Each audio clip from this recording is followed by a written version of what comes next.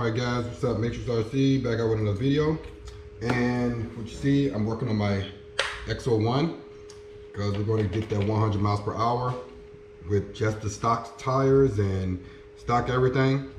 That's all. Only thing I did that was modified was change the plugs. I don't run Traxxas plugs, but still stock. Got speed gear in there and speed pinion. So one of the issues that was going on is the body. Okay, the body was rubbing here and on the back, especially the back. So I trimmed out the edge here. So that's going to be bigger on both sides. I didn't cut everything out, but I just wanted to get it off of rubbing the wheels. Okay, and I trimmed out just a little bit on the front, just so it will be flush with these side canards here. That helps with the downforce.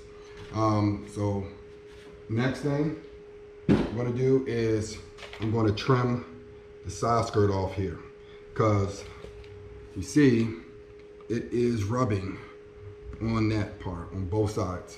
The tires are expanding and blowing up so much that it's ridiculous.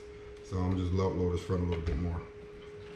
All right, but let me go and get my Dremel and let's get that going.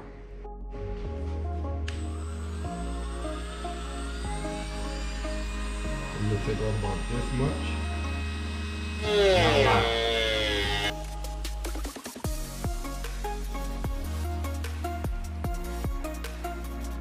Normally you probably want to take the tire off because you don't want to cut the tire.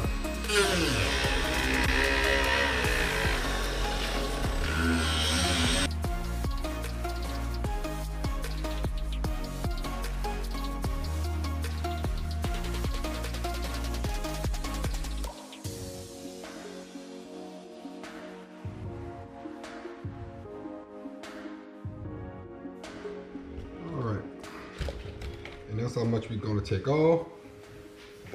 All right.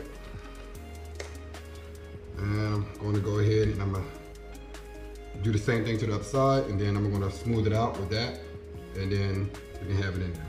But just so you can see how much gap we got in there now, just about a finger length. It's the same on the front too as well. They did make enough space on the front, but they didn't do it in the rear. And these things are going to balloon and hit that. So now we got enough space. I'm going to repeat the same thing on the side, clean it up, and I'll be right back. So just so you can see, this is how much we took off. Just took off that much, and a little bit on the rear for the body. That's it. Okay, so there we go. I got my side skirts. I got that all cleaned up, and I got the body trimmed. And another thing, as you already know, we having some range issues with this remote. I'm going to go in, check that antenna. I'm gonna see if I can extend it out even longer and see if we can boost that range a little bit. All right, so I went in and extended the antenna as far as I could. All right, put this back in. Everything's clean. I don't see no damages on the tip or anything like that. But I did go ahead and cut that tube open a little bit. And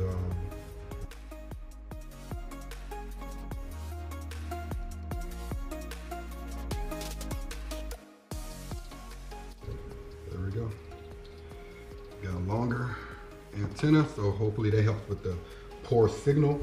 And man, but while I do have it open right now, I just want to say something. For a vehicle for this at this price point, there's a few things they should have had done. It's my opinion, because this is my first XO-1.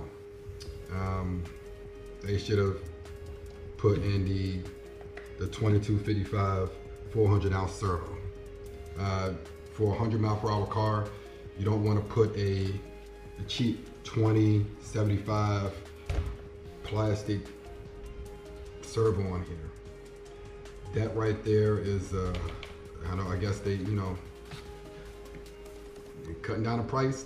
That servo right here is cost like 30, 40 bucks. The red one would cost you $90 or $100, which I would put a metal gear in here for this. So it's the fact that there's plastic gears on this is another, you know, way in cutting corners.